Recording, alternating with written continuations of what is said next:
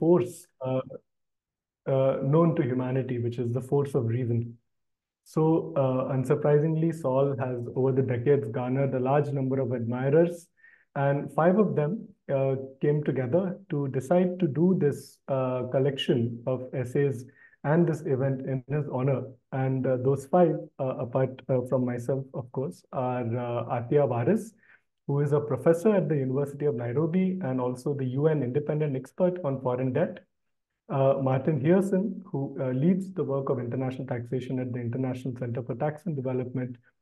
Mustafa Ndajivo, who is a commissioner of budget and planning for Niger State and also founded the African Center for Tax and Governance. And we have, of course, Alex Cobham, who is the CEO of the Tax Justice Network. So this is, I would say, a genuine labor of love by some of Sol's admirers and his disciples. And for this reason, we have put together this collection of essays, which will be launched as a special edition. And without further ado, to provide more insight into the event's agenda and to give you an overview of the special edition itself, I will hand over to the architect who has put all of this together through her painstaking efforts of coordinating a diverse group of people, Prisca Musibi. So over to you, Prisca. Thank you so much, Abdul. You are far too kind. All right, and I thank you all for making time to be here with us today to honor Prof Sol Picciotto. My role, as Abdul has mentioned, will be to take us through our agenda for this afternoon and thereafter say a few words about the special issue. So after my few remarks, I will invite Attiya to share a few words regarding Prof. Sol's work and his impact on her life. Thereafter, we will have presentations by our authors who are here with us, and one who unfortunately could not be here but did share her recording, and they will take us through their papers. And thereafter, we will have a question and answer session that will be moderated by Martin. So please feel free to use the question and answer feature at the bottom of your screens to post any comments and questions that you may have. After that, the reason we are all here, our guest of honor, Prof. Sol, will share a few reflection remarks, and we will have a session where we really just let you, the attendees, also share any words of appreciation that you would have for him. I think it is really an honor to be able to do this when he is here with us, and so please take advantage of this opportunity. Again, please make use of the question and answer feature to do this. Finally, Alex will come. Oh, yes, and that session will be moderated by Mustafa. And then finally, Alex will give the vote of thanks and the closing remarks, and we will call it a lovely afternoon. All right, so going towards the collection of essays, I will say that it has truly been such a humbling experience to work with the famous five, as we so fondly christened them, and especially as I like to think of myself a toddler in this area of international taxation. I mean, how could I not? Considering one of Prof. Sol's seminal works, the international business taxation, has been with us for almost as long as I have been alive. So you can imagine.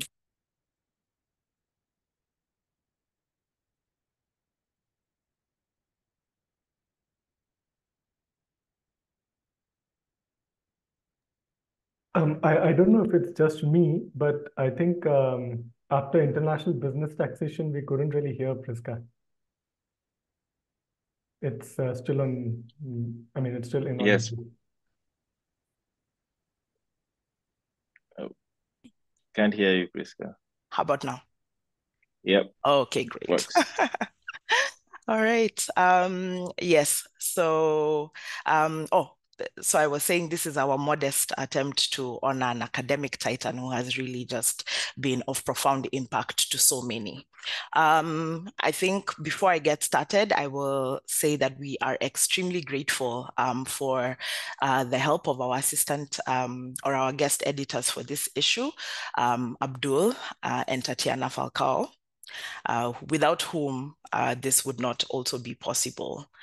And so this event and the collection of essays together are important for two reasons. The first is reflection. There's very many quotes on history, but a lot of them emphasize that without understanding where we have been, we cannot hope to get where we want to go. And some of us are at the initial stages of this journey that is the vast area of international taxation. Some of us are further along in the journey, yet some of us are at the tail end, ready to pass on the baton to the next generation. But what rings true for all of us that are here and going on towards this journey is that Prof Sol's work has been an invitation for us to reflect on our past and where we are at present, and also reimagine what kind of future we can hope to have as we go ahead. The second reason this is important is gratitude. I think through the course of this project, looking at the diversity of the contributors, from the authors to the guest editors, to the guest peer reviewers, to even those who really would have wanted to contribute, but for one reason or another were not able to, it really is just a testament to the inspiration that Prof Sol has had and continues to have. And I think it is also just an honor to be able to share our gratitude and be able to have Prof Sol here with us as we do it. And so the authors explore two main themes of Prof Sol's work. The first is unitary taxation through global formulary apportionment, and the other is the internalization of the state. This is where the English.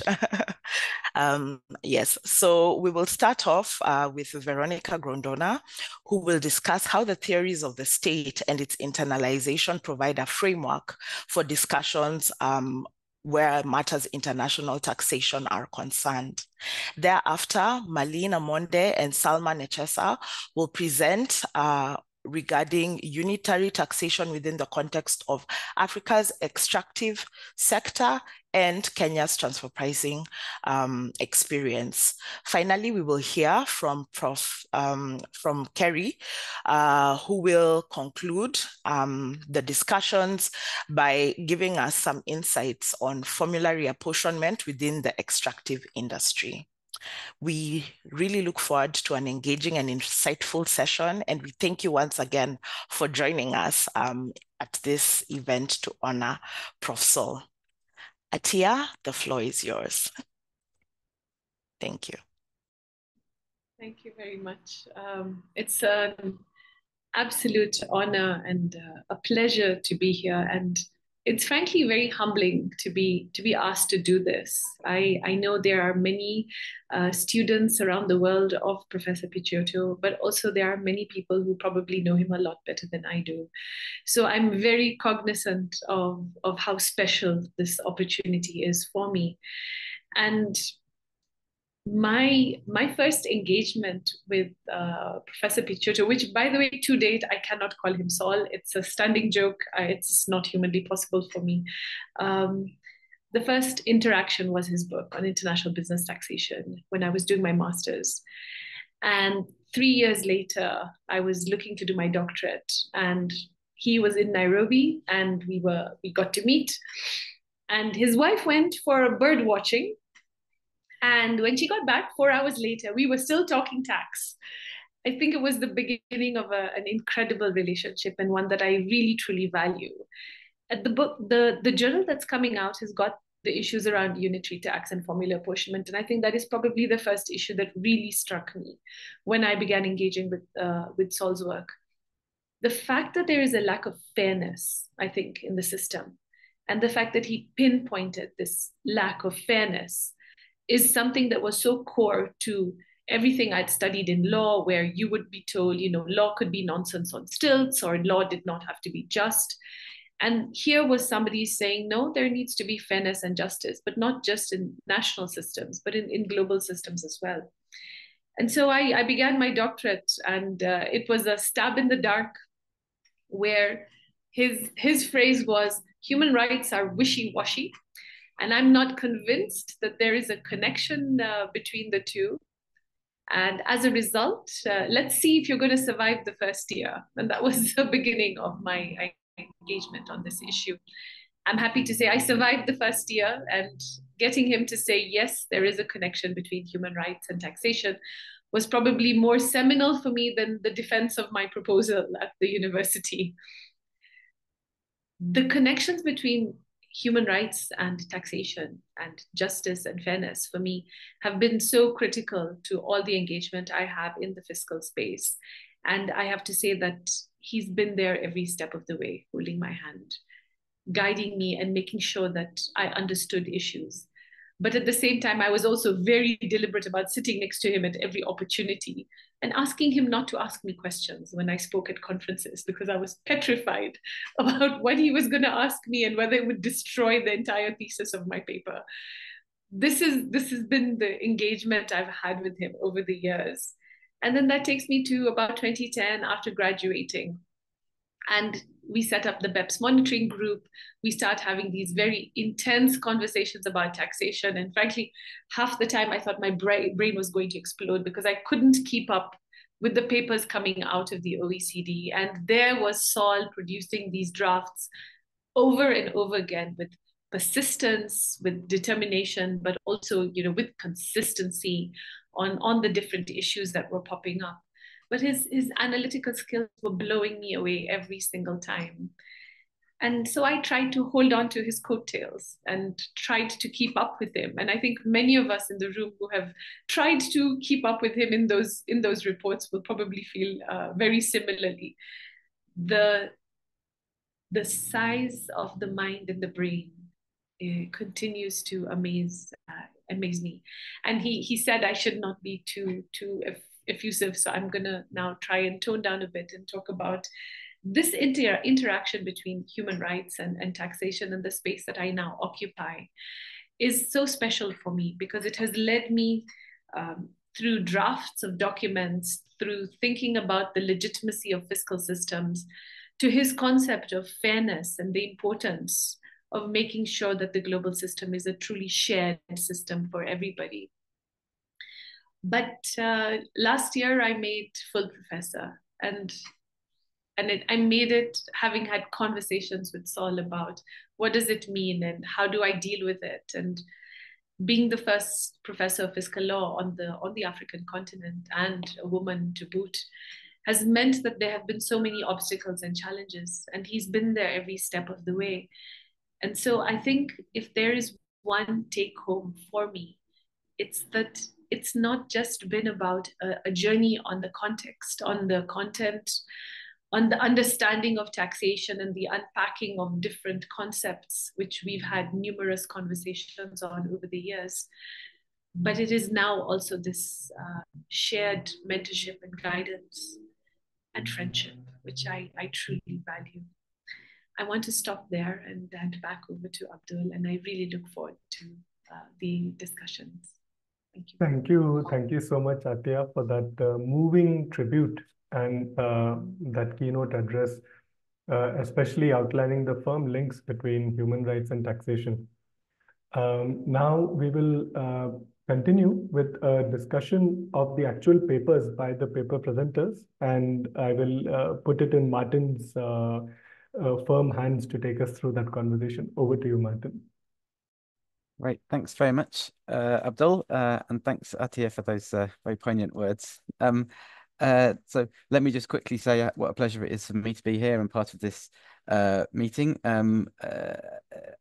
Sol has been working with the ICTD since before I have, and when I started, I inherited a program of work on international tax that he'd been the custodian of for some time, and the place we're in today in the work that we do is very much influenced by everything that Sol has done, and I really appreciate all of that. And I would say that I still call on Sol as a peer reviewer quite often for working papers.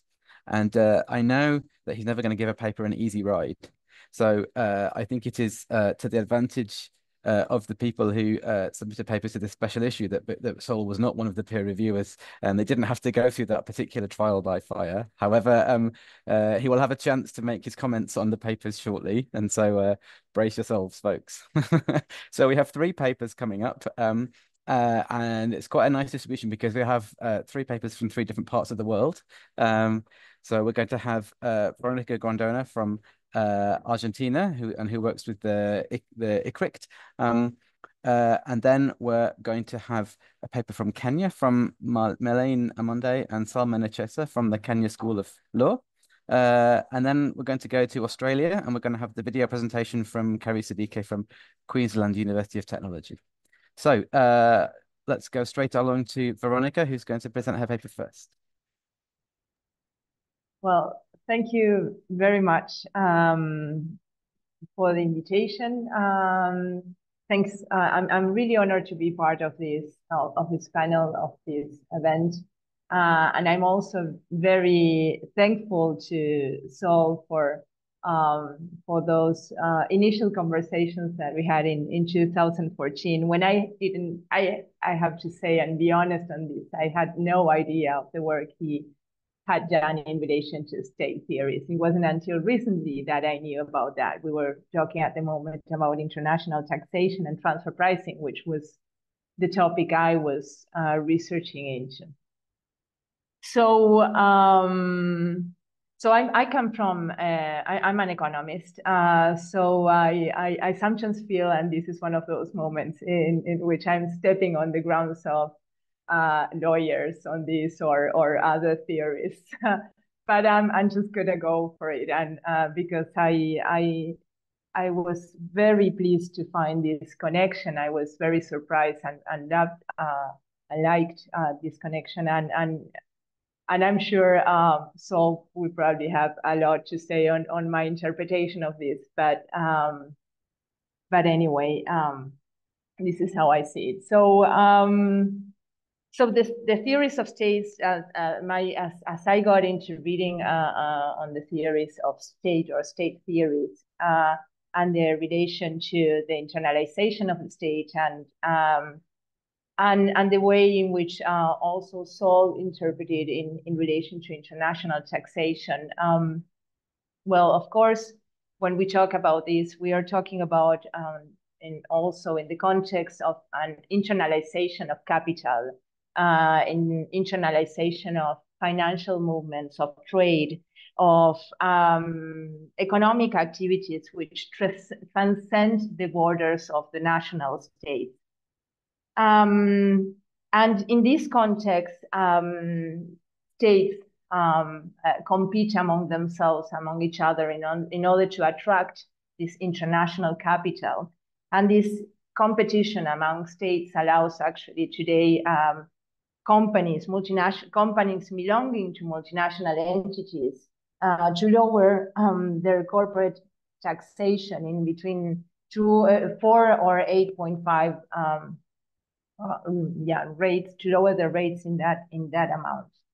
So the amount and level of intra-firm trade has grown so much in the last years. It's actually not clear numbers, but some actually put it into an 80% of international trade being conducted among firms.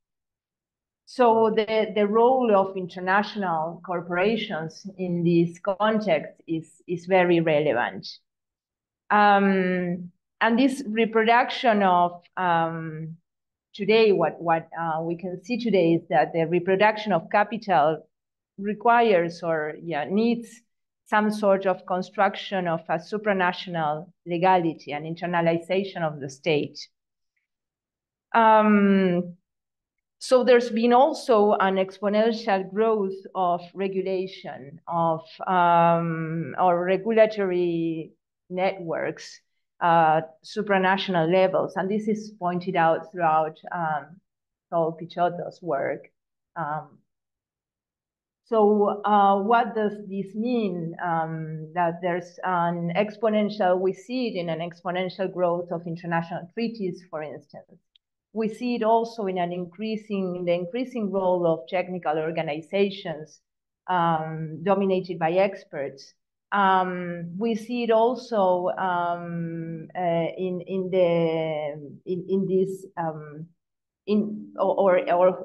these technical organizations such as the OECD, the UN Tax Committee, the Platform of International Collaboration, but also the work of other regional organizations, ATAF, CIAT in Latin America, also the work of the South Center, actually, who is also hosting this meeting.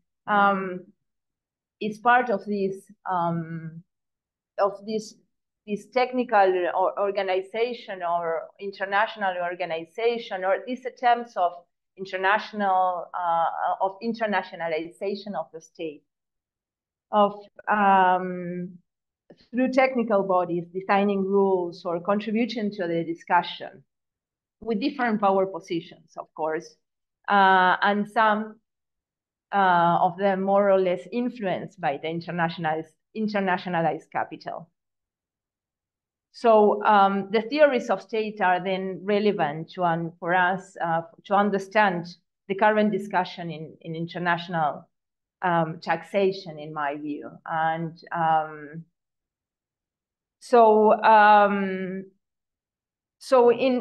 and why? Because as I said before, in this internalization of capital, there's more than one state involved. There's several states involved. There's an overlapping in taxing rights and gaps due to the creation of tax incentives and tax rules meant to attract mobile and global capital. Albater and also Hirsch refer to a world system to counter tendencies moving both for a unified international system as well as a fragmentation of the international system, and pointing out that this fragmentation is the one that has won this battle in a way, but resulting in however, in a loss of national states, that elements of monopolistic domination over territorial spaces, meaning that, however, states don't necessarily disappear, but that their margins of intervention are reduced. Hirsch also talks about the liberalization of capital flows and products and services, and which places national policies under the dynamics of multinational entities. And in this context, well, Sol, I have to say, started, or at least from what I read, had a very important contribution to the discussion of the theories of state back in 1978 already, where he and Holloway they address this problem of the theories of state, and in such intervention, theorists, Marxist theorists actually originally were asking themselves how is it that the domination of a class in capital society generates a sort of fantastic form of the state, an impersonal apparatus of public power, separate from society and in appearance separate from the process of production. That was the initial contribution. In the context of Holloway's and Picciotto's intervention, though, this discussion is taken to a world system, a system of jurisdictions interlocking in a system, also in a network, something that Hirsch also pointed out. So how can we take these to international taxation? Well, as I mentioned before, most countries in one way or the other one, national states in one way or the other one, attempt to extending the application of their tax legislation outside their territory. We see this in the application of implementation of world taxation systems, in the application of withholding taxes. We see this in some very particular cases, which, because of the power position they are located in, have, of course, more success than others in implementing their solutions, such as the U.S. FATCA or the U.S. GILTI, Global Low Rate Intangible Income.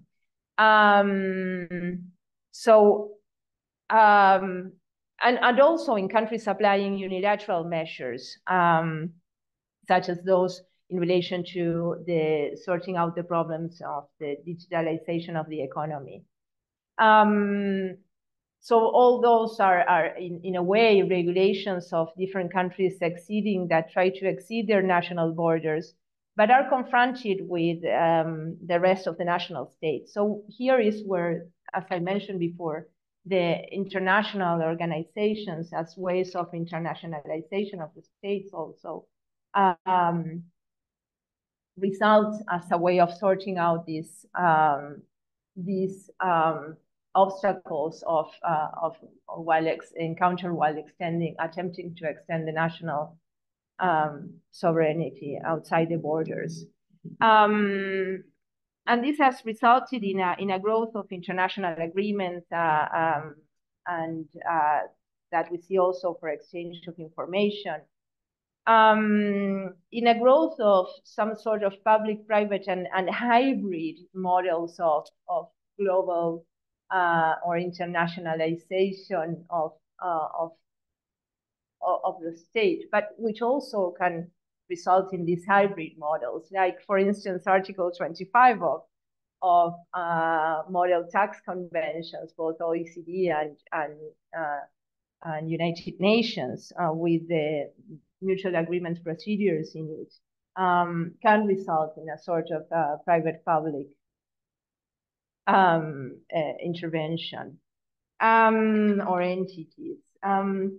So just in order to sum up everything which I mentioned before, why is this relevant? Well, one of the things I need to say also is that is interesting is that Sol, throughout all these years, Sol has had numerous proposals in order to sort out the problems of international taxation, the problems which, and some of these solutions are going to be discussed later, such as unitary taxation. Unilateral measures were also one of the things analyzed by Sol, though encountering certain limitations because they would not completely sort out the problems of provided by tax evasion in the internationalization of capital. So among these solutions, there's today's discussion of a framework convention for international tax cooperation, for instance, which would actually provide an equitable or a level playing field for the North and South to discuss in the context of United Nations, something which is not possible in other frameworks. But also another aspect or another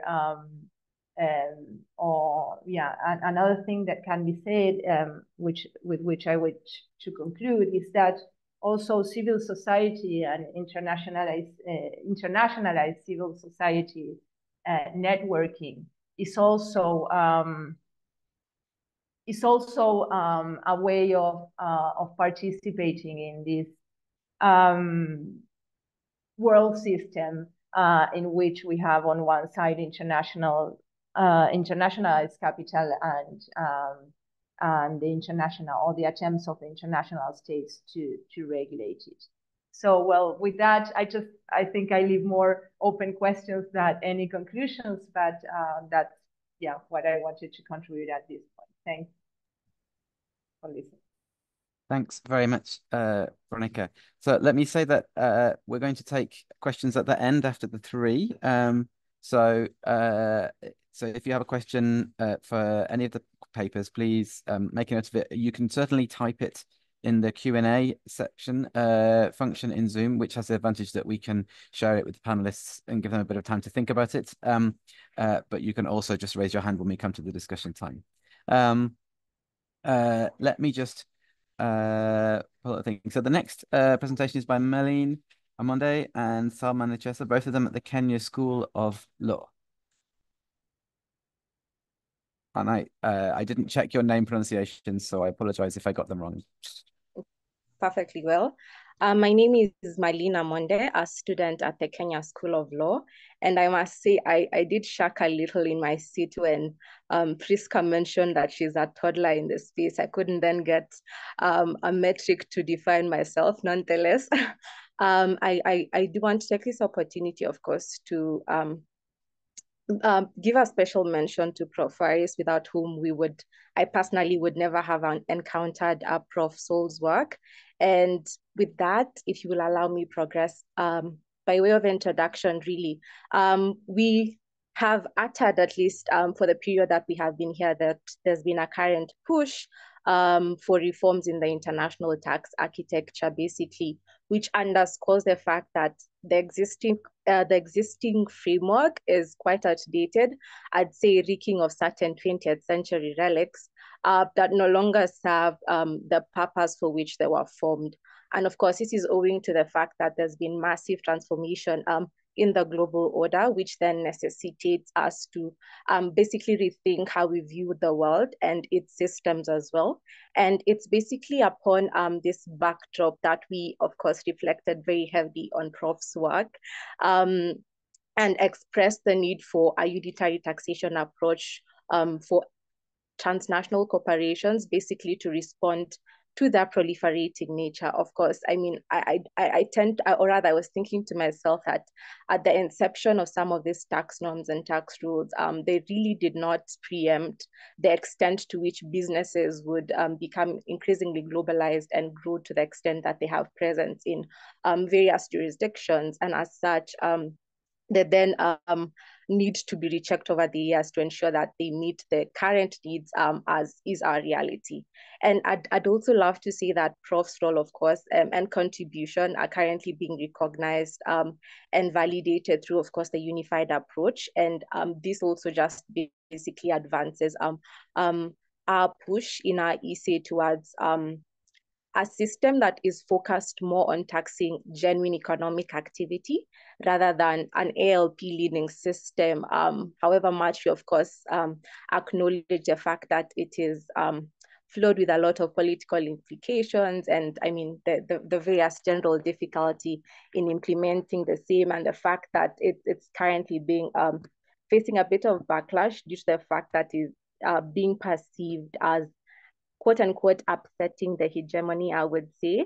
But nonetheless, our work is basically guided by three core attributes. And the first one I'd say would be the critical role that tax revenues do play in building nation states and of course, helping states achieve their domestic resource mobilization commitments and ensuring that they then provide standard services for their citizens. And to this end, we do strongly believe that tax systems then should be very effective to ensure that they enable states achieve their mandates. Apart from which, what we have been seeing currently is that nations are, being constantly trapped in this cyclic debt rat that is as a result of course, the budgetary shortfalls, which would have been covered by, proper governance of revenues that would have been collected if there's any revenue collected, I'd say. And also, I think our work was also inspired by the fact that there's been a lot of drawbacks in using the ALP method in Africa's extractive sector that is constantly depriving African countries of much needed resources to finance the growing concerns. And very lastly, I'd say that there's this quote unquote legal fiction to the extent of its application that then warrants us to shift our minds on how we view taxation of transnational corporations. I'm not so sure if the PowerPoint can go up because I can't really see it, and there's some graphics that I wanted to allude to. Can you kindly confirm on that, please?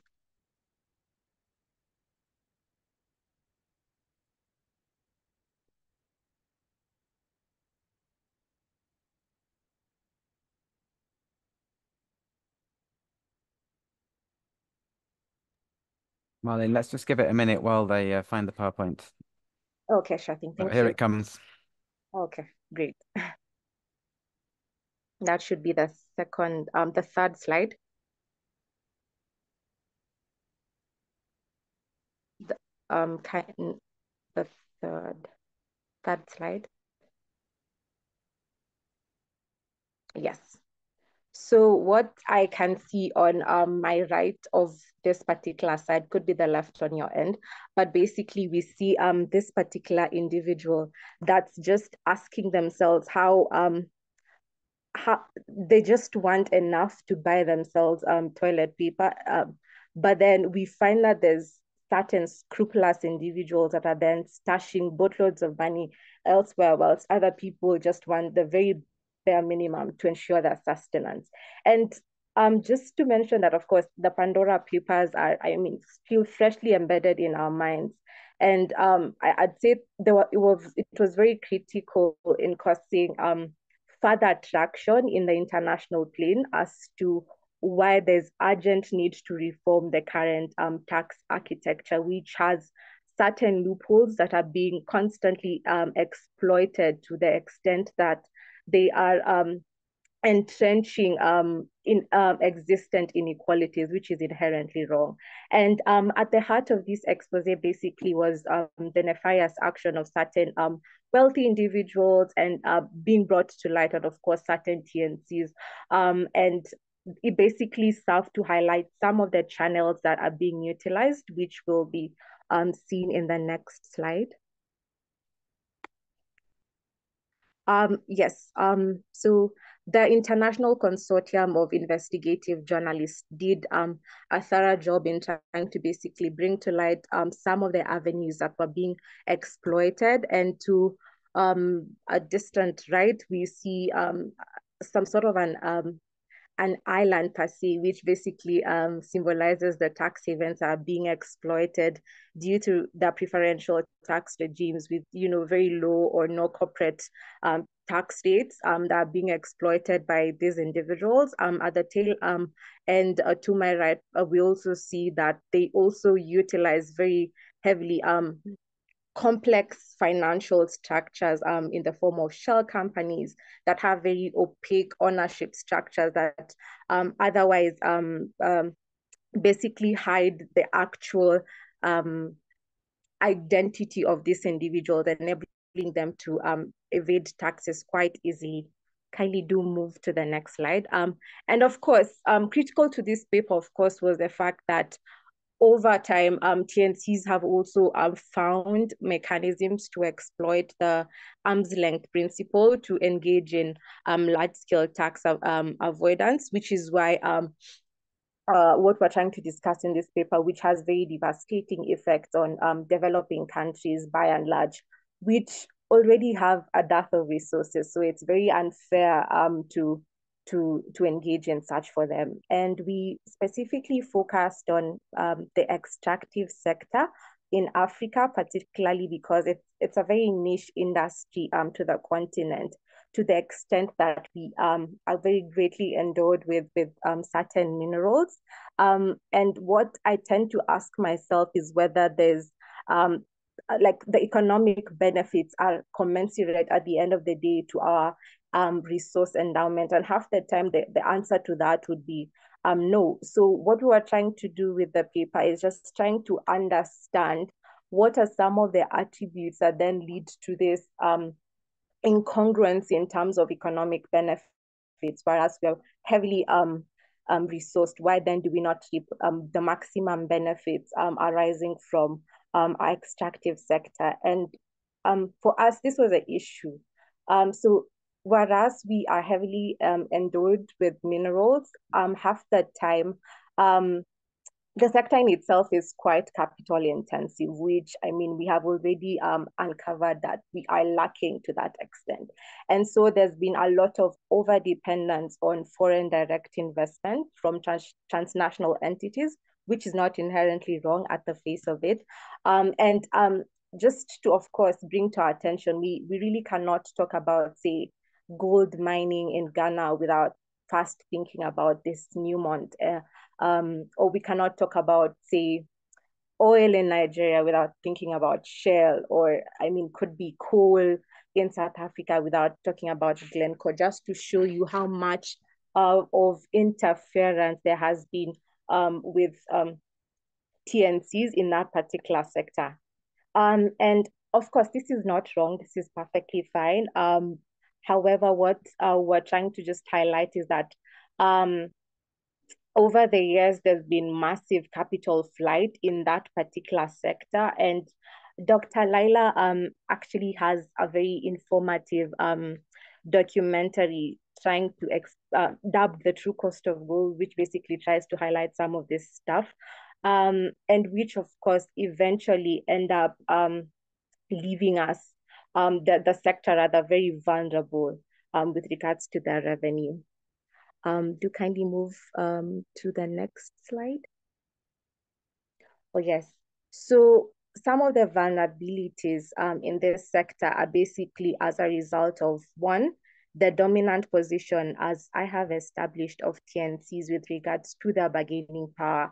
And at the end of the day, what we find is that there's a lot of quote unquote exploitative clauses, which then establish corporate tax exemption regimes for these TNCs, which again prescribe massive loss of revenue. And of course, there's also this contingency of unlimited sampling, which has been also a channel that is being exploited in the sector as a means to smuggle out resources, and eventually these countries are losing out on not only corporate tax, but also royalties at the end of the day. And of course, there's been a lot of exaggeration with regards to the expenses in intergroup trading within the subsidiaries that then lead to deductions from their overall profits, which leaves us with very minimal taxable amount. And at the end of the day, of course, there's quite the dependence with regards to corporate income tax, which is prejudiced with regards to TP limitations to the extent that we over-rely, of course, on this separate entity approach, which again is not wrong, but has this inadvertent outcome of misaligning profits with overall economic activity. Can you move to the next slide? So on this particular part of the presentation, we basically just want to highlight what is it about the arm's length principle that makes it a bit undesirable, and why it is then that we want to, we argue, of course, heavily dependent on Prof's work on the need to shift towards a more unitary method of taxing transnational entities. And at the end of the day, this particular method is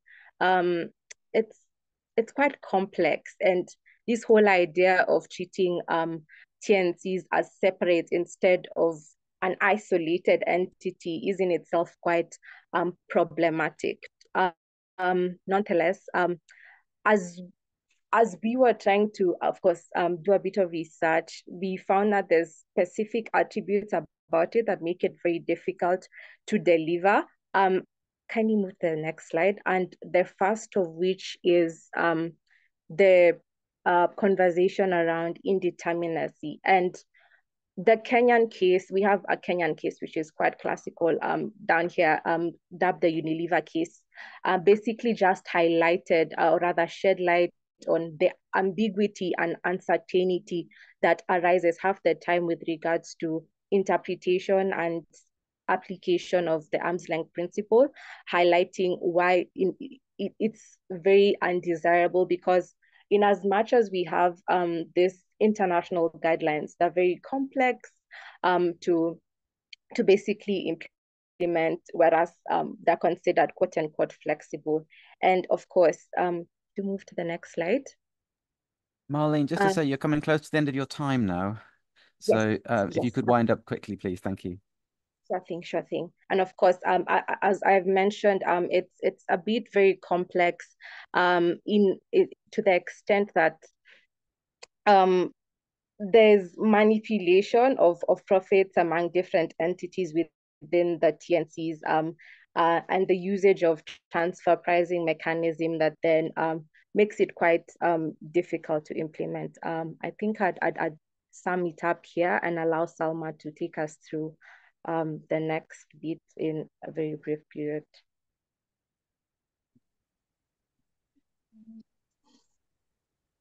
Okay, Salma, if you can just take a couple of minutes to summarize the most important things from the rest of the presentation, that would be great. Thank you. Okay. I hope you can hear me.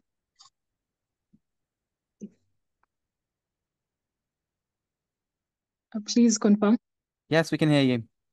Okay, thank you. My name is Salma Nechesa. We co-authored this paper with Marlene.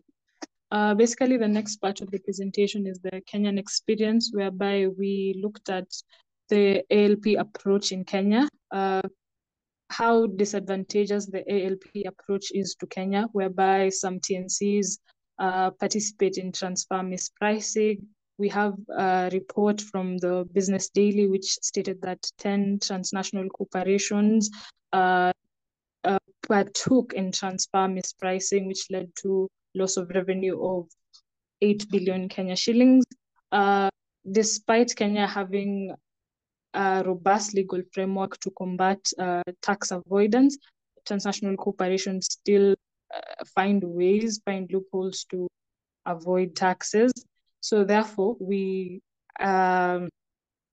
championing for a move towards unitary taxation, which Kenya and other countries in the international sphere can adopt, so that the issue of tax avoidance is basically dealt with. We also looked at how we can smoothly transition towards a unitary taxation model, whereby Professor Sol Picciotto's work was really, it helped us in this, whereby he stated that there are two ways that countries can move towards a unitary taxation model. This is through the tax administrators asking transnational corporations to give them country-by-country reports, which will enable accountability and which will help this tax administrators check that the transnational corporations are adhering to the set tax rules.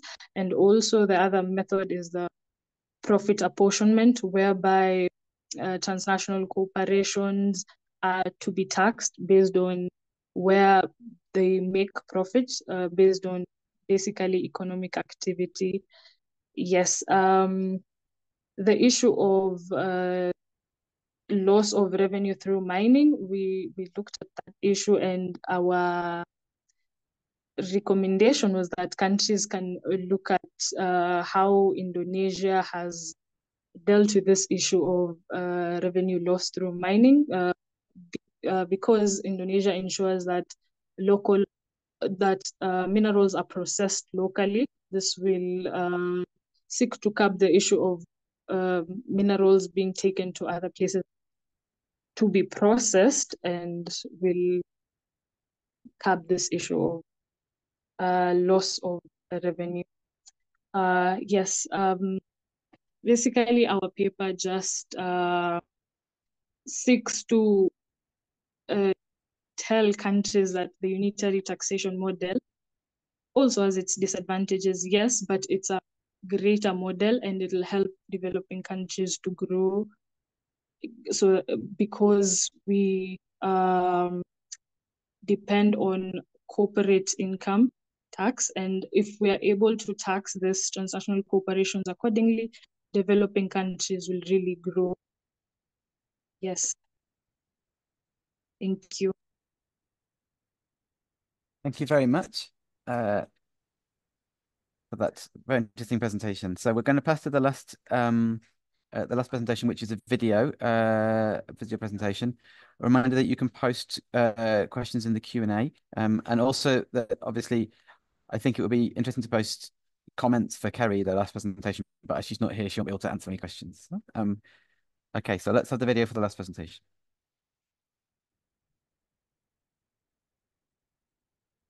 Good afternoon and greetings from Australia. The paper that I have written for this special issue is entitled Formulary Apportionment for the Extractives Industry, How Should Resource Rents Be Taxed? In honour of Professor Picciotto's work, this paper considers a move towards formulary apportionment in the extractives industry. Scholars such as Professor Picciotto have long advocated for formulary apportionment at a global level, while noting the difficulties that potentially arise in determining appropriate formulary apportionment allocation keys, as well as ensuring that countries of the Global South are not net losers from its application. The same scholars also emphasise that while formulary apportionment at a global level is the gold standard, there are many benefits to a more gradual move towards formulary apportionment within the current international tax regime. Professor Picciotto has in several papers noted the exploitation of natural resources, especially extraction of minerals, oils and gas, as being key to the economic development of countries in the Global South, with the main benefit being the tax revenue generated. Corporate income tax, however, is generally found to be disappointingly low, with resource rent taxes producing much higher tax revenues. This leads to two questions in the design of a regime that adequately captures the value of natural resources for source countries. The first is whether the extractives industry should be subject to a corporate income tax regime that adopts a formulary apportionment using the traditional three-factor formula, or it should include a fourth resource rents factor. Second, the question arises as to the roles that separate but complementary charges can play. Both questions address the overarching issue of whether the corporate income tax regime should capture a greater proportion of income from the extractives industry, or the income should be captured through alternative means.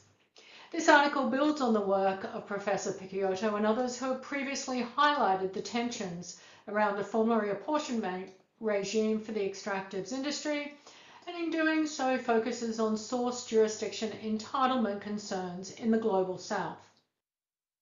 The extractives industry is one in which sizable rents generally arise, providing a potentially attractive tax base. Still, it is also an industry dominated by multinational entities highly skilled in profit-shifting arrangements that often face tax assessments by far less resourced revenue authorities in developing countries.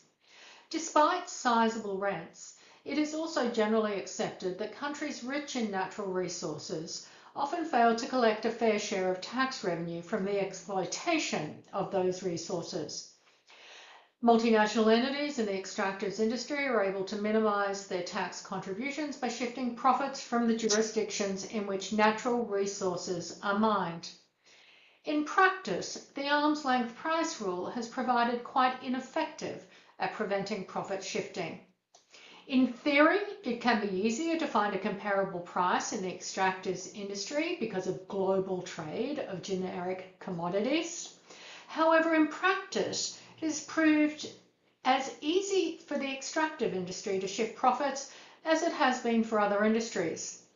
While the price of commodities may be known, extractive industry multinational entities have successfully found ways to adjust prices using complex bespoke contractual arrangements and adopted other techniques such as intragroup loans to shift profits. Before we delve into some possible alternative ways to tax the extractive industries, it is worth noting that both the extractives industry and the regulated financial services industry were deemed out of scope of Pillar One. Given the extractives industry is excluded, there's an underlying assumption that the transfer pricing regime with its arm's length requirement is adequate, but many would suggest that is far from the case. Pillar 2 does capture the extractives industry. However, it is not a profit allocation rule, nor does it prevent transfer mispricing and aggressive tax planning. Ultimately, Pillars 1 and 2 do not replace the traditional separate entity approach, but rather build on existing principles. Despite the lack of attention on taxing the extractives industry, proposals for international tax reform generally do recognise a justification for having a special fiscal regime for that industry based on location-specific economic rents from non-renewable resources. However, to date, there is no consensus on what industry-specific reforms may look like. The difficulties of taxing the extractives industry have, however, been recognised. Perhaps the most notable contribution is found in the United Nations Handbook on Select Issues for the Taxation of the Extractive Industries in Developing Countries, a 2017 document.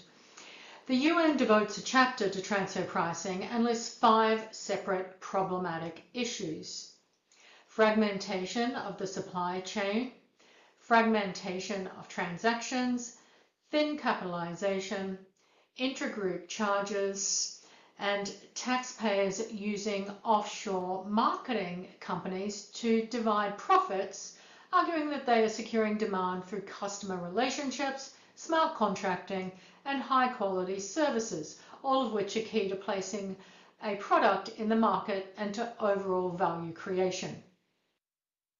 Before we discuss a shift to formulary apportionment, it is worth noting that it is unclear whether a shift would have a notable impact on the revenues of countries with a significant presence of extractive industries. The very large profits of multinational entities in the resource sector are the result of large and sometimes enormous gaps between the price they pay for the commodities they extract and the price they can command from their customers. The large profit attributable to their ability to buy commodities they extract for a value far below the selling price, commonly referred to as resource rents. A formulary apportionment system might not greatly increase the portion of the resource rents allocated to the country hosting an extractive industry for tax purposes, however. Labour costs are a relatively low contributor to the costs given the high level of mechanisation in the industry. Also, wages in developing economies exporting natural resources are low compared to those paid to personnel in other parts of the enterprise, such as the head office. Sales factor, a second factor in the standard formula, would yield no share of the profits for the extractive jurisdiction, as almost all, if not all, customers will be abroad. And then the third factor, capital, may have an impact given the high cost of specialised capital equipment, but the portion found in any one jurisdiction is unlikely to be significant.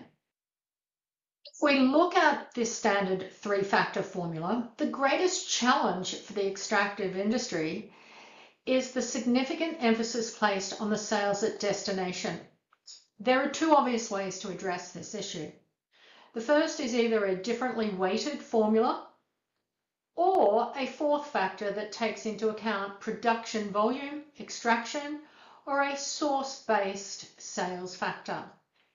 This fourth factor may measure business activity in the sector more accurately than the standard formula. The second is to use the standard formula for corporate income tax purposes with a greater emphasis on levies, recognising that such an approach allocates profits to the allocation of the sales, being the destination. Recent literature suggests that the extractives industry is recognised as requiring an alternative formula to the standard one, adopted due to the immobile and exhaustible natural resource assets that can generate substantial rents. To that extent, design options from existing regimes are offered, and in the paper I discuss Canada and also the US. While a shift to formulary apportionment has been discussed, it has also been noted that corporate income taxes are often inadequate in taxing the true value to a country of its natural resources, with the regime becoming increasingly vulnerable to base erosion. These can be somewhat mitigated by jurisdictions through the use of charges beyond the corporate tax regime. However, it does require charges to adequately capture economic rents if a country wishes to effectively charge for the extraction of its natural resources.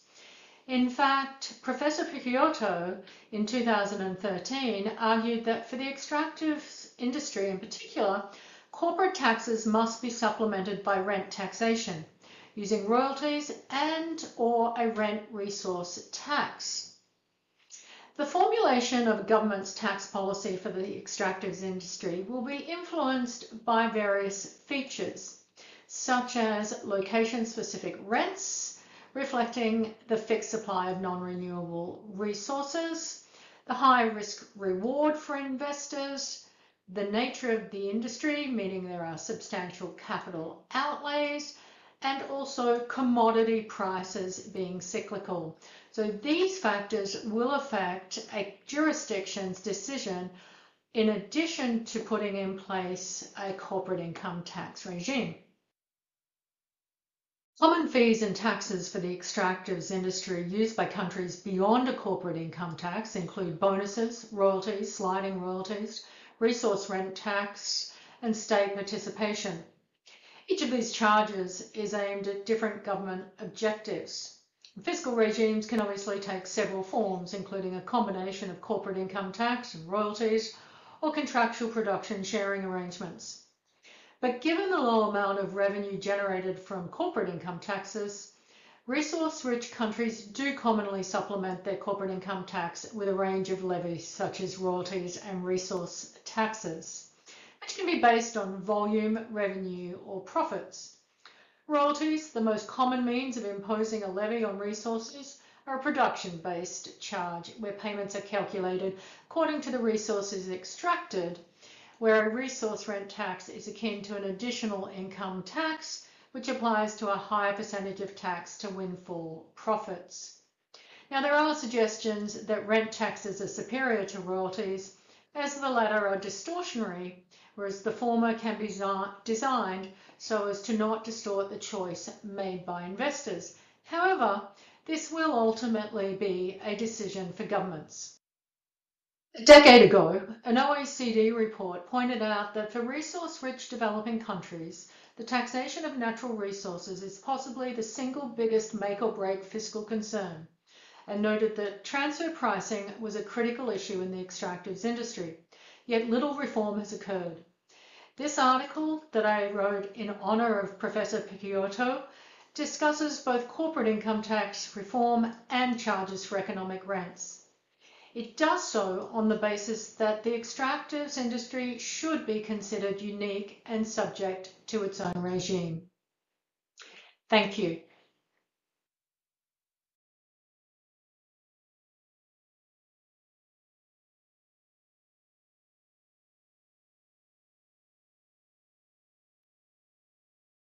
Okay, great. So let's move on to the Q&A session.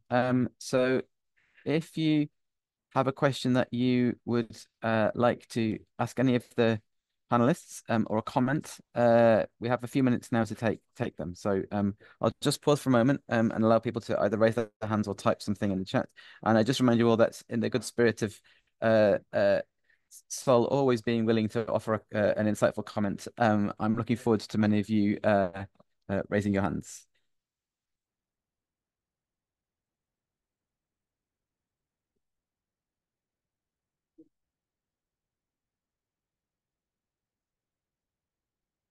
I'm also going to ask a couple of questions myself.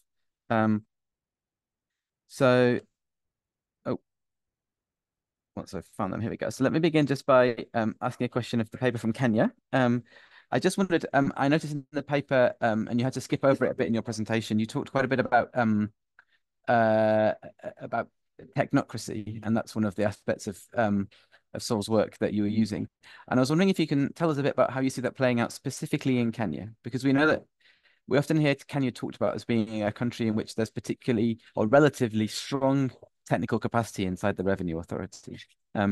So can you tell us a bit about how you see what we can learn from the Kenyan experience about the role of technocracy in international tax? Okay, so I'll take on that. Well, I think there's a technical gap amongst the tax authorities that then pose an immense barrier, owing to the fact that, of course, the area is extremely specialized and there's very specific the specific type of knowledge required to then evaluate this particular transactions.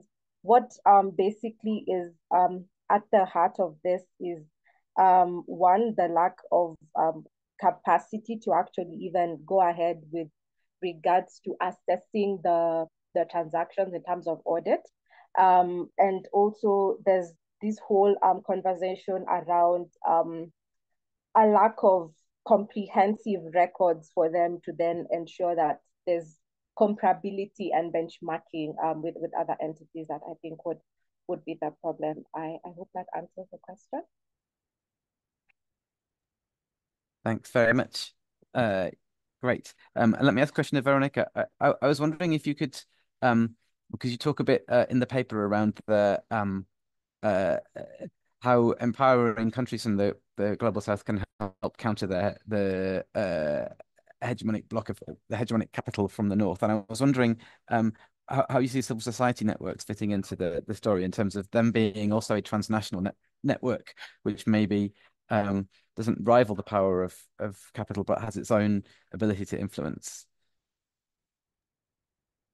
Thank you, Martin, for the question. That was actually one of the things I kind of slided in the end, but I wanted to maybe take the opportunity of talking a bit more on that. And so thanks for the question. Yes, actually, one of the things I mentioned in the papers is that in this context of internationalization of capital, there's a sort of internationally oriented hegemonic fractions that have the capability of influencing states.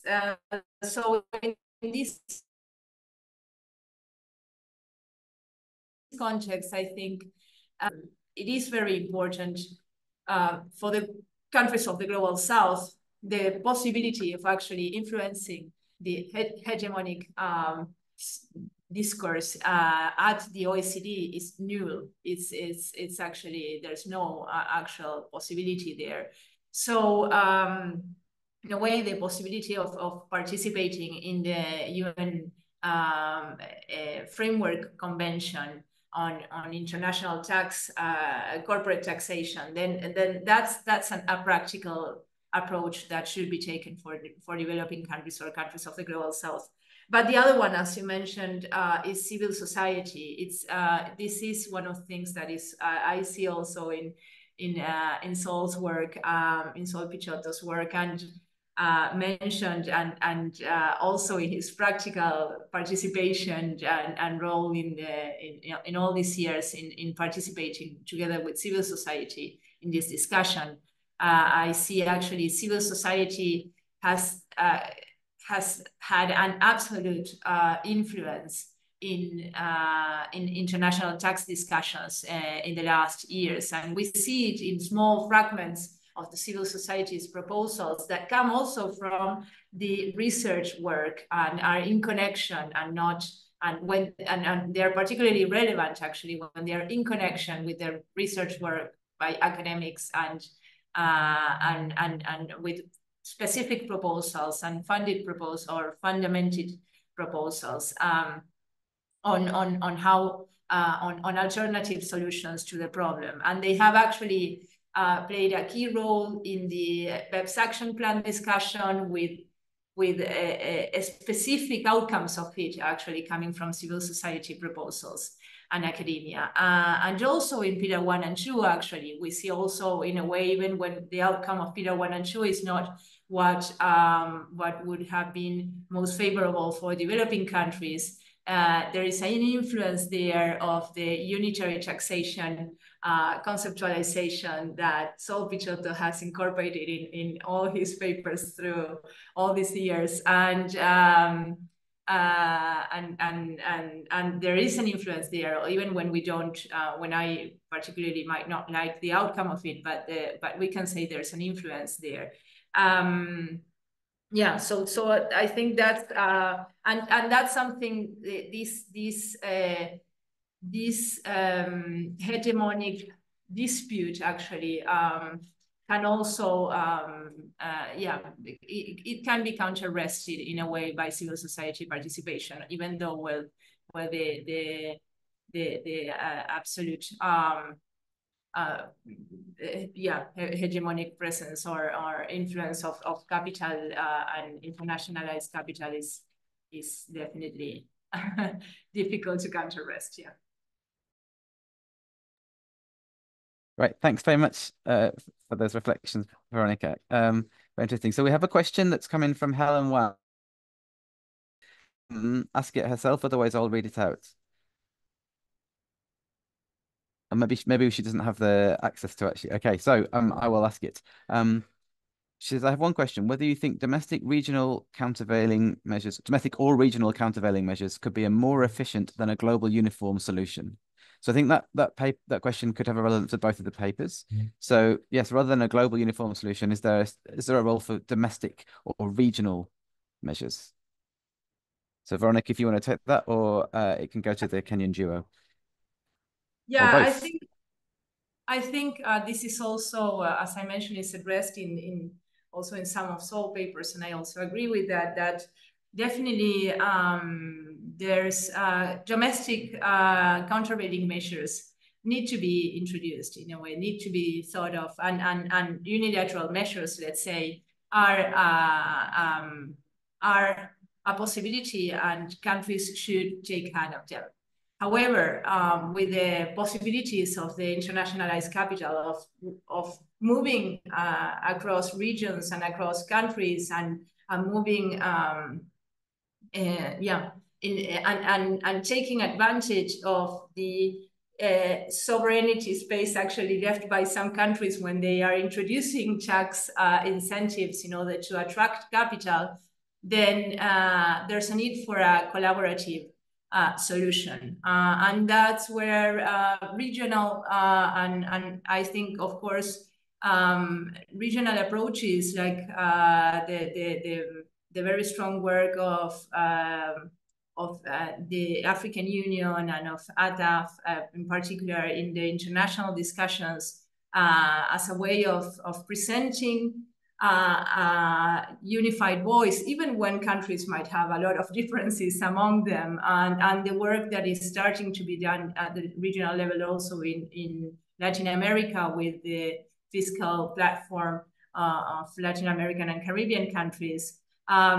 Those are also ways in which that can be used in order to arrive to a or to influence, to have more influence in the international cooperation discussion in spaces such as the United Nations when it comes, but also it has proved to be influential and very relevant, the voice of the African countries united in the OECD discussions themselves. So yeah, so that's what I could contribute to this. Thanks. Thanks very much. Do the Kenyan duo want to answer the question? If not, we have another question, so I can pass on to it.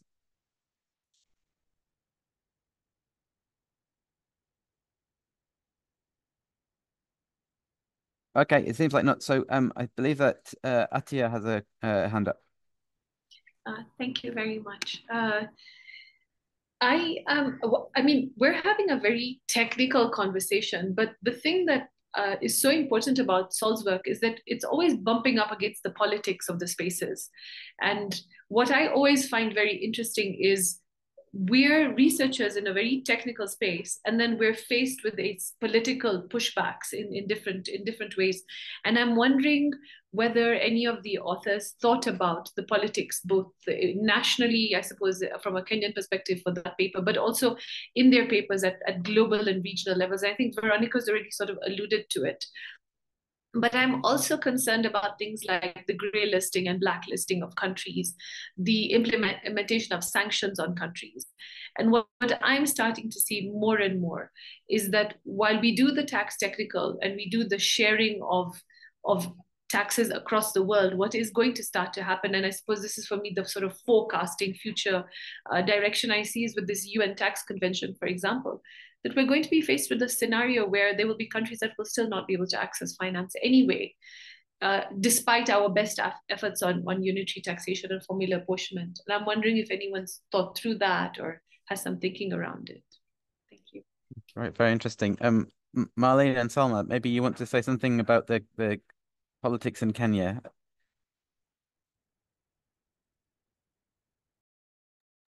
Okay, all right. We didn't quite think on that particular issue, but I think it's a guiding light moving forward. And I think, okay, just to allude to what Prof is saying with regards to sanctions that would otherwise then limit certain states from accessing finances. I think there's been a push, at least to a regional level, to have in terms of credit rating agencies that then allow us to have credibility from our own rankings and devoid from, of course, Western interference. I'm not sure if this speaks to this particular conversations, but as of now, that is what comes to the top of my head with regards to responding to that particular direction of thought. Okay, I think to respond to Prof's question on the politics, during our research, we saw that there's an unequal bargaining power between developed and developing countries, which would make developing countries to quote unquote take up treaties that do not benefit them so that they can still maintain the relationships or foster ties with some certain countries, the developed countries. So I think that might answer the question of the politics in play. Yes, in my view. Thanks very much. Veronica, did you want to say anything on this subject? Yes, thanks. Though I'm also interested in listening to you if I see other hands raised. But yeah, I think I mentioned a bit of this, but the underlying politics in this is very relevant. Of course, there's a pressure with this hegemonic view also, and hegemonic fractions that are behind the international capital, and there's a pressure for national states to ceder, not to leave away or to open gaps into their sovereignty in order to attract capital. So that's a constant pressure, and that play of politics, of national politics into the national aspect and the regional one and the international one is happening all the time. That's why this is that's why the relevance of regional bodies and a space at an international framework is such as the United Nations, not any international framework of is particularly relevant. The other thing that Attiya was mentioning, and Professor Attiya was mentioning also, and which I agree with also, is that all this maybe does not solve the financial problems and the underlying financial problems some developing countries have. Actually, I think, for instance, exchange of information, an automatic exchange of information, in my opinion, is almost a revolutionary change in the international framework in terms of the amount of information that is exchanged and the possibilities that that brings to all countries. However, the least developed countries cannot exceed that international cooperation cannot access it because of the limitations in terms of financing and the national politics on many occasions, because you do have to, even when you sorted all the international cooperation, you do need to prioritize this at the national level, and that's where you also have this other fight inside of the national states also. So that's why, again, the theories of state are relevant also in this aspect too. Great, thank you very much. We've just got a couple of minutes left. So Abdul and Mustafa both had questions. Do you want to ask them together quickly and then we'll take our responses? Not at the same time, one after the other. Abdul first. Oh, Mustafa, you're there. It's fine. Go ahead. Yeah, thank you. So mine's not a question. It's just a comment, two comments actually. So one on the political economy. I think there's been a growing consensus that, the issue of tax, particularly international tax, is more political than it's technical. So and I think it's very important that this is reflected in any of the works that we do, because it almost feels like the drag on the technical side of things, the arguments about the transfer pricing, the arm's length principle is more like a distraction from the main issues, the political issues that actually, at the end of the day, determine what happens. So it's like we the civil society, academia, have been distracted with this technical issues. You go deal with it, while we sit back and just watch you guys, argue about the technicalities. But at the end of the day, we'll decide what we want to decide. So I think it's very important that the political economy of things is well understood. And on the issue of capacity, I hear that a lot about the technical capacity of revenue authorities. But I think over the years we've had significant growth in terms of capacity, particularly individual capacity. But does it really matter if the system is still the same, whether or not you have capacity? I don't think it makes much difference, because the system has been rigged.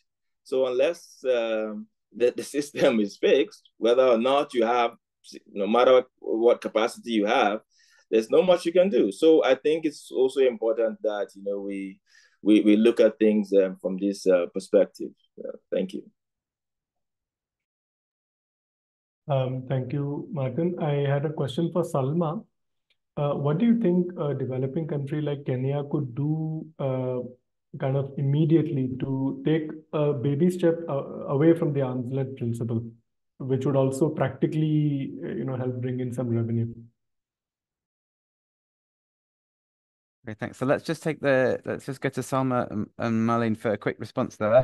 Which of those wants to reply, and then we'll wind up this part.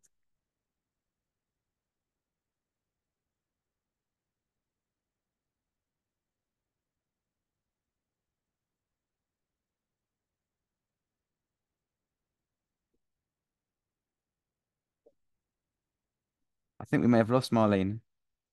That was such a good question. Salma, do you want to say anything in reply?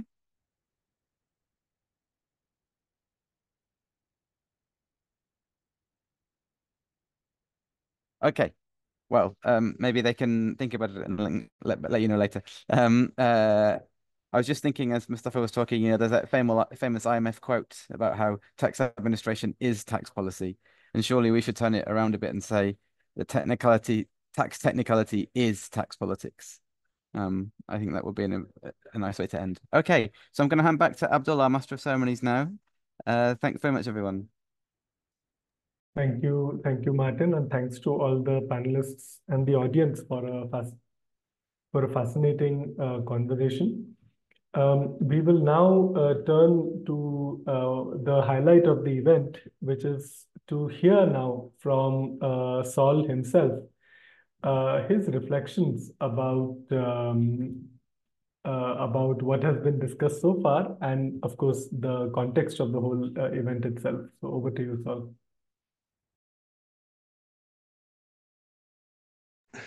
Thank you very much, Abdul. And I'm very, very honored, obviously. I'm assuming you're hearing me. Yes, yes, we can hear you, Sol, loud and clear. Very honored by the occasion and grateful to everyone who's been involved for the efforts in organizing it. I'm glad that it's been an opportunity to actually present some very interesting papers from a variety of parts of the world. There's lots I could say, but after Martin's comments about how ferocious my comments on people are, I'll hold myself back maybe. But I will send some comments to some of the individual papers and maybe respond a little bit. But what I want to say really is I just consider myself very lucky to just have lived this long, still feel relatively fit, and have been able to continue with an exciting life that I don't regard as work because nobody has paid me, which means I can do as I please. I'm also very lucky because since being formally retired, I've been able to use the understanding I got in academia to try and bridge what is often, I think, a wide gap between the very simplistic political level of public debate and the generally very recondite specialist areas of knowledge in this area of expertise I developed, which became a hot political topic, taxation of multinationals. So I'll just give you a few reflections, trying to explain really how I got into all this and what my experience has been. Broadly, what I've learned from life is you have to make the best decisions you can with the cards you are dealt. And in both respects, I've been very lucky. I came to England as an immigrant at the age of 5 from a very different culture of the Middle East, but in a family that valued education. My mother was a teacher. And that's perhaps why, from an early age, I felt the need to try and understand the world and, if possible, change it for the better. I think that's also why I chose to study law. When I was lucky enough to get a scholarship, that was at a time when you could get a scholarship to cover your maintenance costs and you didn't have to pay fees, which is unimaginable today. So I might have opted for sociology, but actually it wasn't taught at the university I got into. And since I was known to be an argumentative person and tended to challenge received opinion and the status quo, maybe that's why I thought law was the right fit. Also because I thought I needed to understand how power works if I wanted to challenge it. But when I got to start studying law, I found that it kind of concealed the realities of power.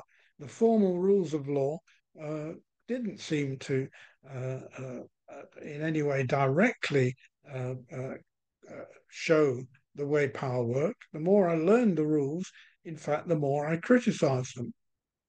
I remember once during a seminar discussion, another student asked me why I was studying law if I was so critical of it.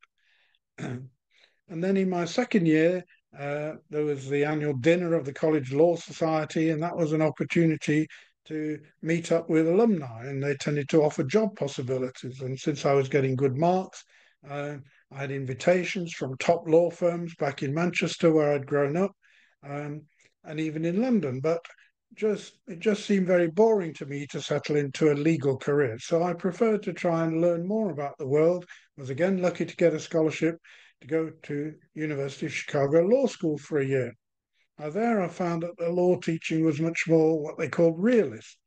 So it had more connection with the world, but it still seemed to reflect the status quo, even though this was during a time of big political ferment. I remember when I got to New York, I went to an event mourning the victims of the recent Alabama church bombings by the Ku Klux Klan. And during the year I was in Chicago, President Kennedy was assassinated. The law school, in fact, had just not long moved into a wonderful glass-clad building by Eero Saarinen, the famous architect, but it was on the edge of the campus, really in a black ghetto in the south side of Chicago. And from my desk in the library, I could look down and see a kind of prefabricated primary school with young children going into it in the morning. So the contrasts were stark. A classmate who'd spent the previous summer supporting the Freedom Riders in the South took us on a very memorable road trip through the Deep South to New Orleans. And we could see that even then, in the early 60s, it was still scarred by segregation. So the contrasts, if you like, were very stark. But I was again lucky that my first job after Chicago took me to Dar es Salaam, in a newly created university in a period of post-colonial upheaval. My colleagues in the law school kind of had a similar background to me, although one who was my age, who came the same week or so that I did, was Aki Sawyer from Ghana. He'd been both to Legon in Accra and Durham. And we all of us tried to find ways of teaching the law, which was mainly British derived, in a way that the students could try to relate it to the local context. But this was an uphill struggle, particularly for me, as I didn't know really very much about Africa. But again, I was lucky to get an opportunity. There was a student demonstration which had a sharp reaction from President Nyerere, creating a crisis at the university.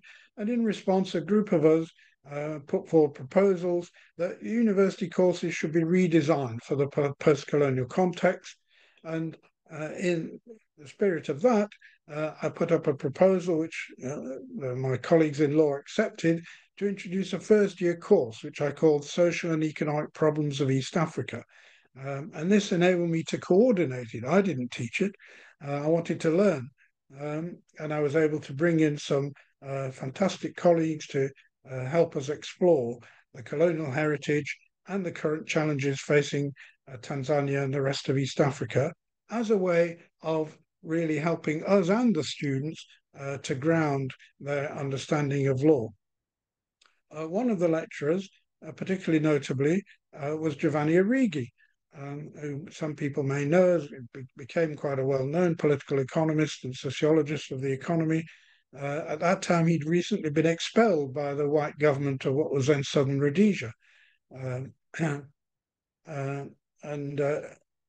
His work pointed to what he called the momentous implications of the increased domination of large multinational corporations, both for the development of capitalism as a whole and the process of underdevelopment that was very clear in Africa. And this really struck home to me. He gave an analysis for a number of ways. He seemed to me to be addressing the real world.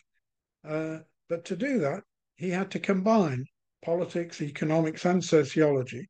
And this was very different from the standard kind of neoclassical economic abstract analysis, which at that time really, I think if you'd read a standard economics textbook on the international economy, multinational corporations wouldn't have been mentioned.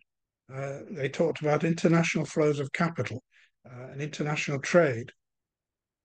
And it seemed to me that that approach was upending the formalist approach of neoclassical economics, just as I wanted to upend formalist legal approaches, because from a legal point of view, again, multinationals aren't a legal entity.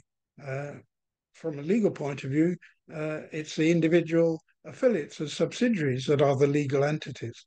And law doesn't recognize multinational corporations as a legal person.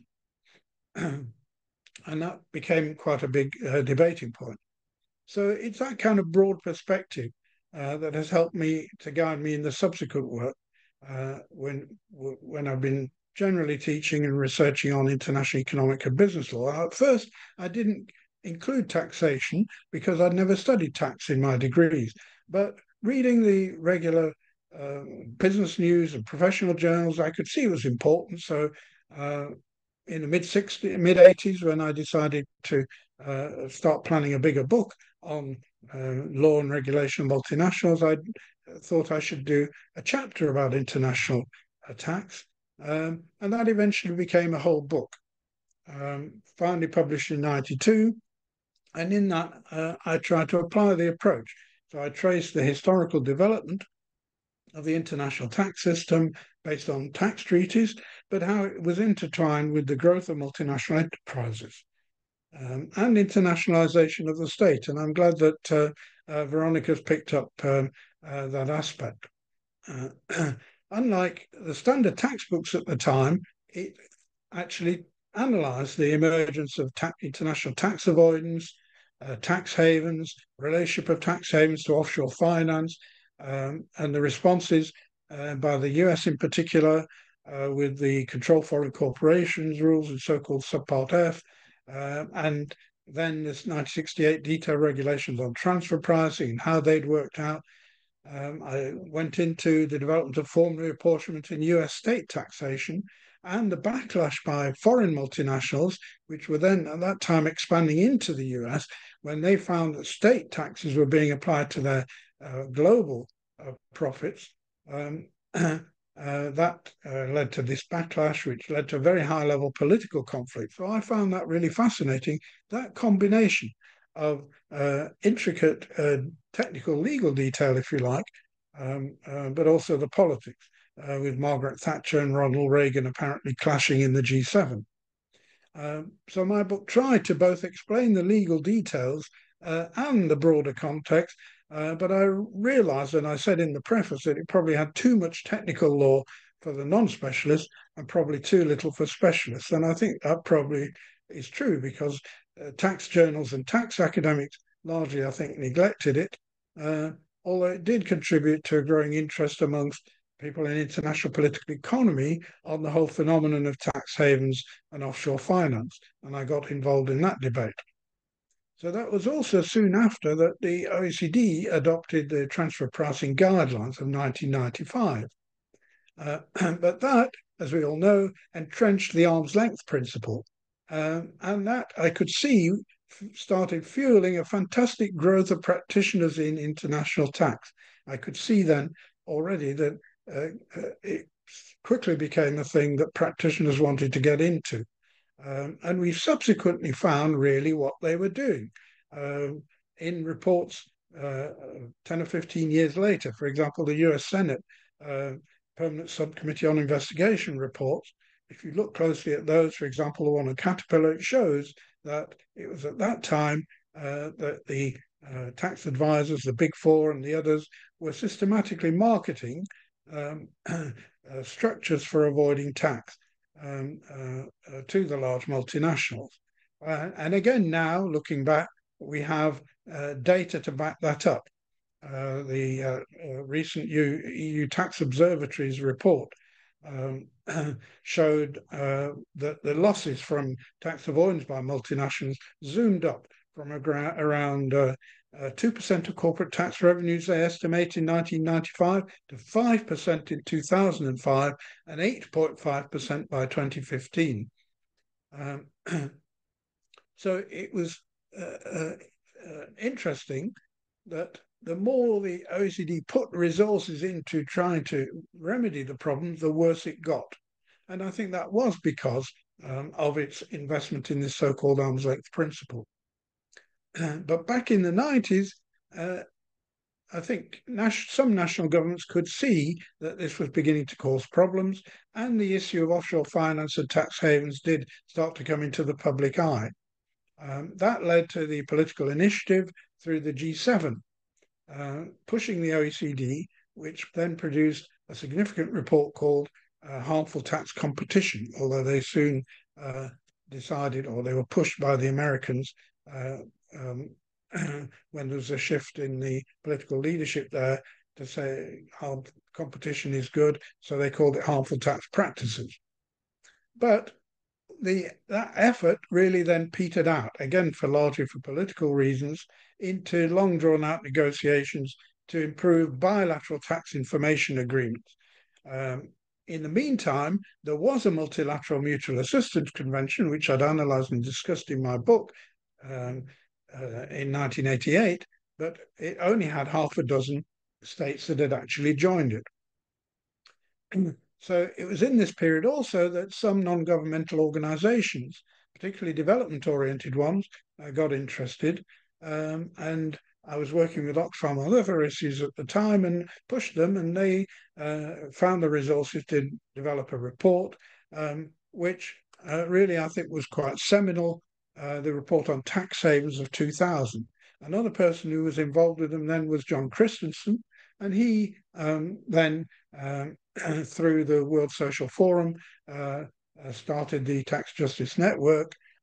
I joined it quite quickly, and that really was the start of the campaigning. And TJN was a campaigning organisation, but it was from the start always very research-led. We organised annual research conferences, and I think the whole project was an idea whose time had come. It spread internationally. I was very glad to have been in Nairobi. I'm sorry I'm not there with you all now.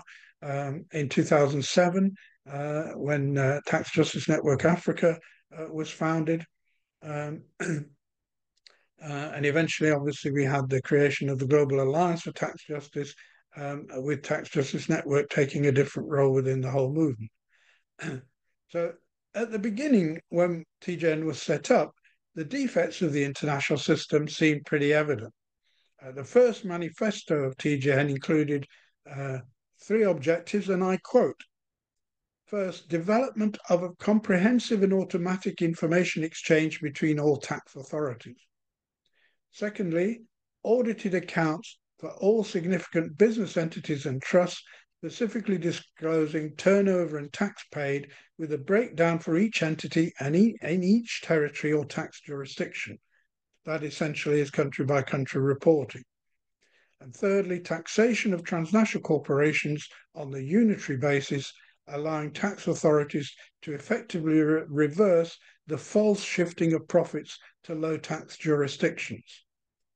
Those are, I think, our 3 main demands, which at that time were regarded as completely outlandish. But now, 20 years later, it seems a long time in a way, but in the bigger scheme of history, I think is actually pretty quick. We see that 2 of them have really substantially been achieved, and the third, I think, is well underway. But it wasn't until the financial crash of 2008 and the fiscal crunch that followed that really governments were forced to take action. For the rest of the 90s and 2000s, rather, we were pushing away at these aims, but really little action took place until after 2008. And that again was through a politicization, first through the G7 and then the G20. They gave a political push to the OECD's technical experts. They went so far as to, I think it was David Cameron, the then British Prime Minister, who proclaimed the end of bank secrecy. So that put the technical specialist on the spot. And that led to revamping the Multilateral Convention on Mutual Assistance, which had been really essentially dormant, and setting up a framework for comprehensive automatic exchange of information, which is what we'd been asked for. Although it's very notable that the US still hasn't joined the global framework, the common reporting standard, and still only negotiates bilaterally and quite unequally with other countries.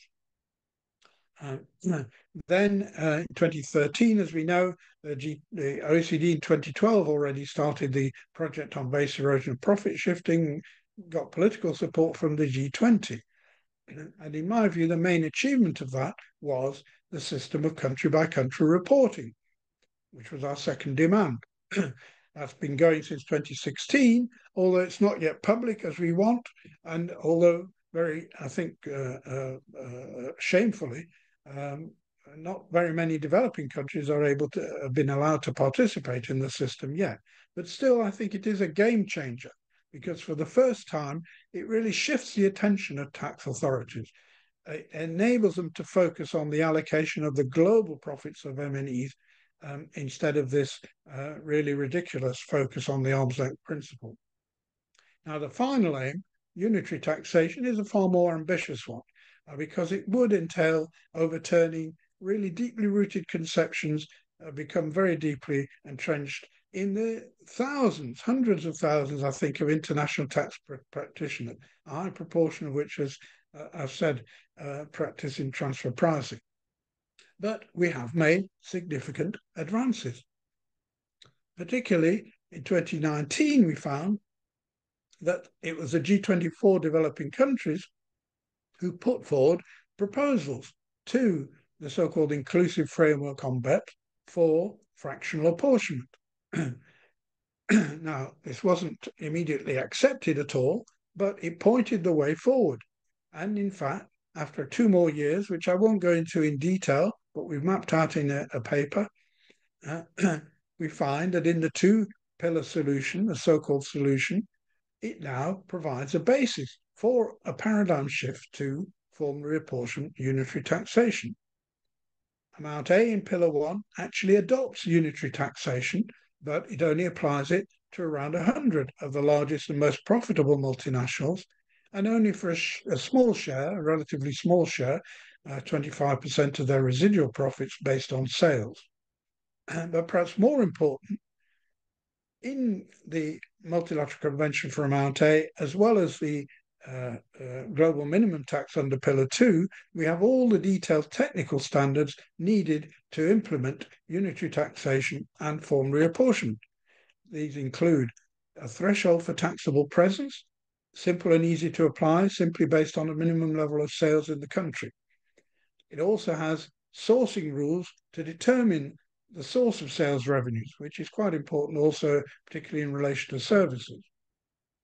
Secondly, it has a definition of tax-adjusted global profit from multinationals. You can start from the consolidated financial accounts, but they're not suitable for tax purposes, and the Amount A has agreed tax adjustments to make them suitable. And then thirdly, it includes definitions and methods to quantify the 3 main factors usually used for formulary apportionment. To attribute profits based on the activities in each country, spending on physical assets, the number of employees and their remuneration costs, and sales in the country. Now, you may ask, well, how did this come about? You might think that, you know, a few great minds just drew up a blueprint and we just went out there and persuaded people, persuaded the policymakers purely from the force of argument. Far from it. It was a long and sometimes painful process of critical engagement, and we worked from the inside out, if you like, what social theorists call immanent critique. Immanent critique, I think, means you engage seriously with the views of others, especially the dominant ideas. You have to patiently puzzle out the limitations and contradictions of what they're arguing, their ideas, through debate and constructive engagement. Now, you should be guided by some kind of goal for the direction of travel based on your understanding of what would work, what the real world looks like. But you have to test out its implications in practice yourself also, and in interaction with all kinds of people, including those holding different views. That's, I think, how really true insights come about. You need to be able to modify, develop and refine ideas. That's certainly been my experience. I'll just sketch out really how that process worked for us. Back in 2012, Tax Justice Network had a seminar in Helsinki on transfer pricing. It was very well organized by David Spencer, who was then a senior advisor, had an impressive roster of specialists from many countries, including Brazil, China and India. And that was really went into the issue of transfer pricing in depth. We didn't just denounce the arm's length principle, we examined it very closely. And really the analyses of all these people showed it didn't work and we needed a new approach. And it should be based on treating multinationals in accordance with what was the clear reality that they operate as unitary enterprises, although they're under common ownership and control. And that fitted everything I'd read about multinationals, which clearly generate excess profits, high levels of profits, and that treating them as if they were simply a bunch of independent legal entities was just a fiction. They generate super profits due to size and synergy, so that the whole is much greater than the sum of its part. I mean, it's just a fantasy to think that these companies like Apple, Amazon, and Google, or Alphabet as it's called, really consist of a bunch of independent companies. And in putting forward a proposal on unitary taxation, I drew from the work of others, including Michael McIntyre, who had explained how the US state system worked and the key role of worldwide combined reporting and what the logic of formulary apportionment was. But my main aim in the paper was to stress the principle, and I quote again from the paper, tax should be paid according to where the activities generating the income take place. So, to my surprise and pleasure, when the G20 supported the BEPS project, the St. Petersburg Declaration stated that the aim was M&E should be taxed where activities occur and value is created. So we very much enjoyed repeating that as a mantra in all our responses to the proposals for from the OECD under the BEPS project. Since the G20 gave them that aim, we could test their proposals against that objective. But it was clear that the action plan back in 2013 was completely contradictory. It kind of echoed that aim by saying that the aim was to align rights to tax with substantive activities, but it ruled out formulary apportionment, which seemed to us the only effective way to achieve that. The most that it conceded in the action plan was, again, quote, special measures either within or beyond the arm's length principle may be required to address what they called flaws. So that was only a very small step forward. And so it was clear that our job would be to really closely scrutinize the proposals developed under the action plan and test them against this stated aim of achieving alignment of tax with substance. Now, we could see this would be a long haul, so we thought we had to pool our resources, marshal our resources, so we formed this network called the BEPS Monitoring Group. Some were a bit skeptical, but the concept, I think, worked out pretty well. I was very happy to get some former tax practitioners, since inside knowledge has been essential. I've been especially very grateful to Jeffrey Cadet, who early on contacted me, and we've had really very complementary approaches. His close attention and knowledge of the detail and my big picture framing of the issues can be seen, I think, in all the BEPS Monitoring Group report, together with the contributions from really quite a lot of other people, including Attiya, Abdul, others who are on this call, and I don't know if they're watching or listening, but we have to thank them all. It's really been a collective objective, because I certainly could not anyway have done it on my own, because the aim was to dissect and demystify the complexities of the technical proposals and draw out their policy implications as clearly as we could to facilitate a wider public debate. And it wasn't easy. We had to really work together to tackle I'm glad Attiya drew attention to this, the often stupefying complexity and opacity of the discussion drafts from the OECD and others. And I certainly couldn't have done it. Everyone, I think, experiences that if you just don't understand something, you kind of blame yourself for not being somehow bright enough or clever enough. So I was very relieved when even Jeff Cadet described one document, I think it was the OECD's model rules for the global minimum tax, as mind-bogglingly complex, which I think it was. And really, this really brought home to me, or was the answer in a way to my original question of how does power work and how can we try and challenge it? International tax is far from the most complex problem facing humanity. Expertise is essential to understand all of these and to try and devise appropriate solution. You do need expertise because public discussion of these complex issues is all too often at a very simplistic level, especially now it's conducted through TikTok and Twitter as much as anything. But on the other hand, too often the experts just become blinkered they don't see the real world because they're focusing on their very small part. So they can't contribute to that wider and democratic debate. They have to focus on a specific issue that can be studied in depth. And they don't see beyond that, and they think what they identify might be the whole answer.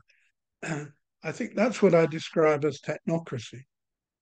And I also very much agree with what Mustafa said, because if the system is inappropriate, developing greater specialist expertise is not only pointless, it's actually counterproductive. All this capacity building by the OECD and others in the arm's length principle and in applying the arm's length principle, it's just a waste of money if the arm's length principle doesn't work, which I think is the experience actually of the OECD countries. So that's, I think, the problem of expertise as I've come to understand it. Finding solutions that can work in the real world needs teams of people, organized, often with different expertise. And they have to find ways to talk to each other to get a more holistic solution appropriate to the real world. But the capacity and resources to create those teams is what gives a lot of power, because not only does that enable you to understand problems, but also devise the solutions you propose and to shape the public perception of what those solutions should be. And the problem, I think, in our present day and age is that these teams are too often dominated by private and sectional interests, particularly the giant global corporations. They spend billions on expert knowledge, which they also fight to control and own. They pay the highest salaries, they generally get the best people. Even the best resourced governments are no match for the large corporations in their spheres of concern. And they can't provide enough resources to public institutions such as universities to provide truly independent expertise. People who work in universities don't have the space and time, and in any case, they're often pulled towards working for the corporate sector. So there are many ways in which expertise becomes closed off and privatized. And one of those is actually shrouding it in these esoteric practices, this excessive jargon and excessive complexity. So a wide public debate is essential if we're going to find both holistic solutions that can work in the real world and those that benefit the largest number of people and not those who control large multinational corporations. So I just consider myself lucky to have survived long enough to realize some of my ambitions. Studying and teaching in universities enabled me to learn a lot and to try and communicate some of it, although academic life did have its frustrations. That kind of work takes a long time. It took me a long time to finish the big book that I'd originally planned in the 1980s. I didn't finally finish it till 2 years after my formal retirement. But by that time, the earlier effort I put into the book on international business taxation had enabled me to use my remaining time and energy productively by combining theory and practice.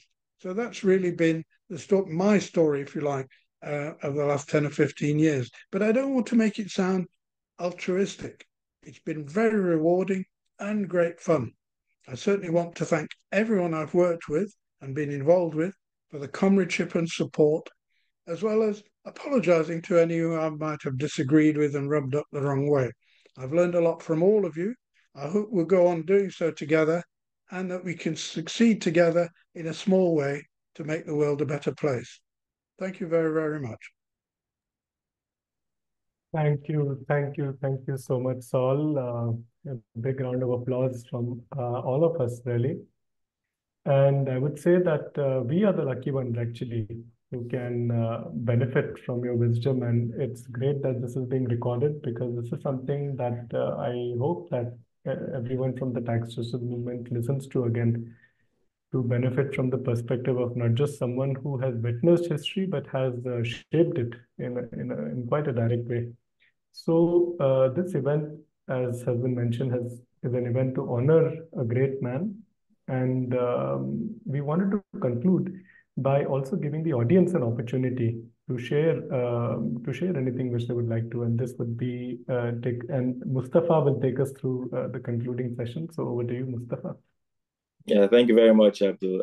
And thank you very much for everyone. Sol, it's really an honor and privilege, to be here, to have this conversation and to chair this session. Personally, I've been inspired by Sol, and I've been privileged to work closely with him. Sol has not spared; he didn't spare any opportunity, to help me in my career as a tax expert, and I am eternally grateful to you, Sol. Before I open up the floor for the audience and participants, I'd just like to say a few things that I've learned, from Sol. I found that Sol is very firm on ideology, yet is very humble and very simple. Because as knowledgeable and as experienced as Sol is, he's always also very willing to listen to other opinions. Secondly, as an early career researcher, I found Sol very highly analytical in terms of his reviews, but yet very kind, and kind in the sense that I've had my share of bad experience with terrible reviewers. As an early career researcher, that's one of your worst nightmares is encountering a very unkind reviewer. But Sol has been very kind, very patient, and that really goes a long way, because for early career researchers, one terrible review can make you change your mind about the entire career. And Sol has been very, very kind, and personally to me, and and also to other of our colleagues and friends that are in the same space. Lastly, I think one thing we can all learn from Sol, from his years and decades of work, is Sol is very selfless, and very, very committed. And I think if we have more people like Sol in the space, not just in the States, in the world entirely, the world would definitely be a better place. And I truly feel blessed, to be associated with you. So thank you for being you. So yeah, over to the participants and audience. You could easily raise your hand or make a comment. We're not doing so well with time, so we can take a few. Let me see if we have any. I don't see any hands raised yet.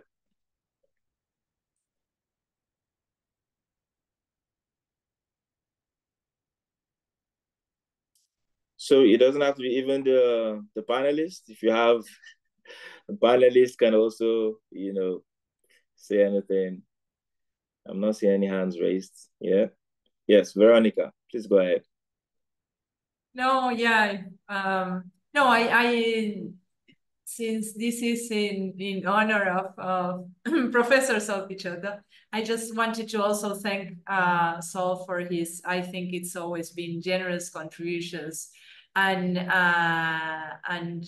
very important ones. I think in my case, part of my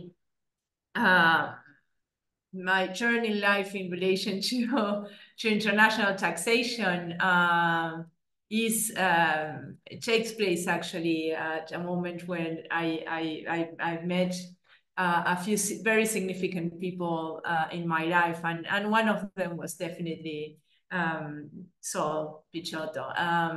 It's another person also was Attiya in Argentina, who actually also allowed me to make this conceptual change of what I had experienced before. But also reading and recently finding out first what I was studying about these other connections and other ideas and other line of work that on which Sol had worked so much, and in the context of today's discussion was enlightening for me. So I just wanted to take this opportunity to thank Sol once again for his generous contribution to academia internationally, but also to in my personal career and my life. Thank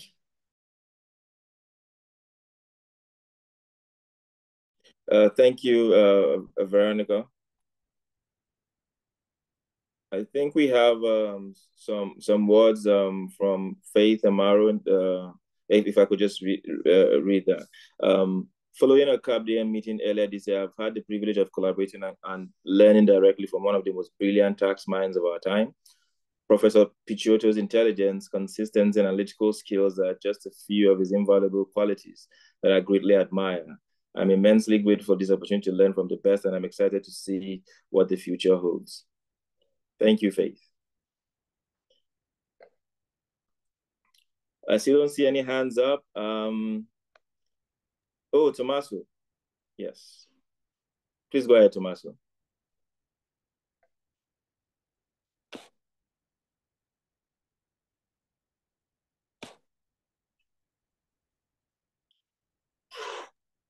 Only if you're there. Yeah. Okay, go ahead. Hi, you can hear me now. So thank you so much. And thank you so much for the what's been said before, and thank you so for the explanation of you and the uniqueness that you are. And I just want to say thank you for all the leadership that you've given to the tax justice movement over the years. You might not recollect, but I think probably the first time I met somebody from the tax justice movement was you. And the army in a conference in London that was in 2014, I think. And that was, the first encounter with somebody that me myself coming from the corporate world of international taxation was was one of the moments where you kind of start thinking, okay, are you doing the right thing, and what should be doing in life? And talking to you help me make my decision clear to join the tax justice movement, and then subsequently to join ICRIT. And have the privilege to work with you, and not just ICRIT, but also the BEPS monitoring group and in other work. And I think your contribution is unique to the movement and massive. And it requires many different contribution, many different types of contribution, and yours been one fundamental in a way also that has shaped what a lot of the tax justice movement has been demanding over the years, particularly around unitary taxation, and having the world talking about it. A lot is down to you. So again, congratulations, and hope that as you said, you're still really fit, so we expect you to be around for forever, and because we need you. So yeah, thank you again. Thank you, Tommaso. I don't see any hands up. So I think we can, because we're not doing so well with time, we think we can take 2, maximum of 3 more, very short from anyone.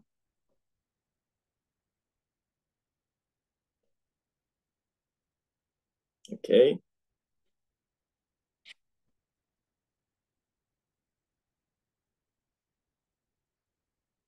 Okay, Nikki, please go ahead. Hi, Sol. Well, I'm Sol's nephew. Just known that he's been a great activist, and I just want to say to all of you, it's absolutely wonderful from the family that you've given him this recognition, and listening to it all has been a great eye-opener to Sol's work. So thank you very, very much. And well done, Sol. Good on you. You got some great colleagues and students. Okay, thank you. Thank you, Nikki.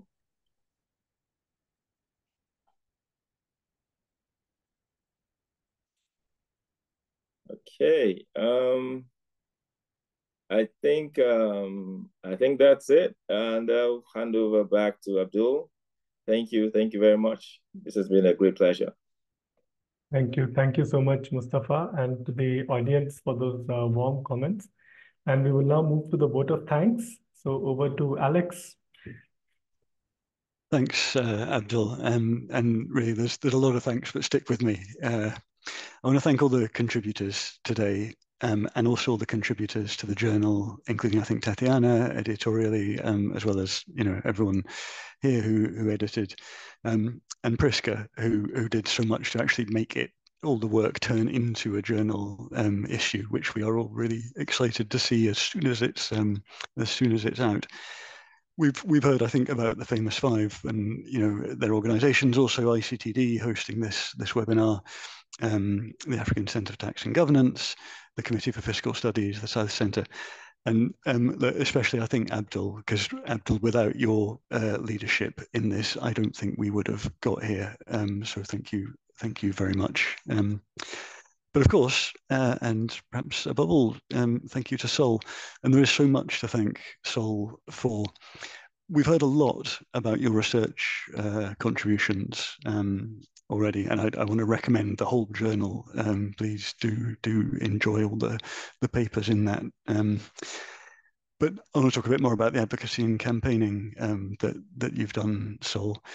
And it's a less common combination, the research expertise and commitment to advocacy and campaigning, a less common combination than you might think, and it's a really valuable one. And I think the Tax Justice Network, for whom we have the privilege of you being a senior advisor, probably know that better than anyone. Your insistence, Sol, on research quality, as well as powerful communications, has been kind of such a significant influence on the Tax Justice Network, and I think on the wider movement too that's developed over the last 20 plus years.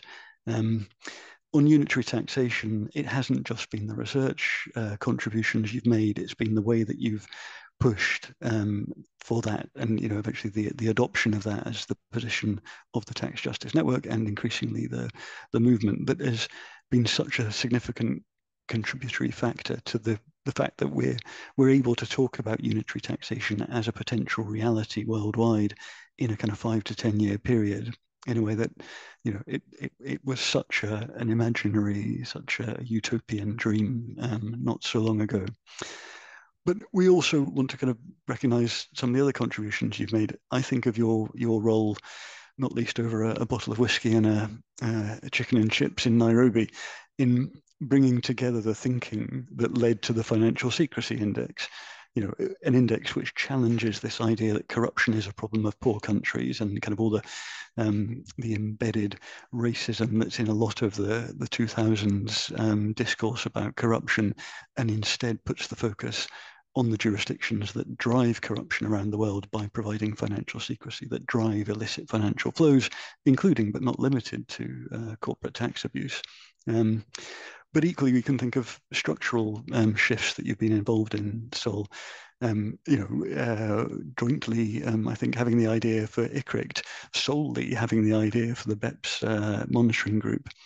Some of the contributions there, not just the technical review of OECD proposals, but the positive propositional work like the meter, the minimum effective tax rate, the recent work published by the South Centre on unilateral measures that countries can take to defend their tax base because the OECD's 2 pillars are so demonstrably failing. But the thing that I want to focus on just a little bit before I finish is not the research or the advocacy and campaigning, but the human side. I think we've all seen today the multiplier effect of you as a human soul, not just someone who guides research and encourages advocacy, but connects with people, students and researchers and others, all through your career. We could have gone on for hours with people, talking about the ways in which they've experienced that and how it's helped them grow, in many cases really contributed to the careers and lives that they have now. If I think back to the early mid-2000s, there were barely a handful of researchers around the world with a focus on tax and development. and even fewer who you could say had any kind of genuinely progressive approach. And so I remember personally being really grateful to meet you and see that it wasn't just that you did interesting work, but that you were also a human exemplar of how to treat people too. That said, and I think you've touched on this, we've had our few arguments too, but that's part of being in a movement that cares about the outcome, and having to work through the differences to get to good places, and that challenging and testing of ideas is kind of crucial. So we haven't always agreed, but I've always appreciated your engagement, Sol. So look, for all the contributions that you've made and all the ones that are still to come, I thank you, and we thank you. Many congratulations on this special journal edition, really, and I really very deeply mean that. Lastly, thanks to everyone who's joined this event or are going to watch it later, and I urge you to go and read the journal, and also to read things like Sol's pivotal 1992 book on international business taxation, which you can find free in PDF on taxjustice.net. And with that, thanks to everyone, and goodbye from me.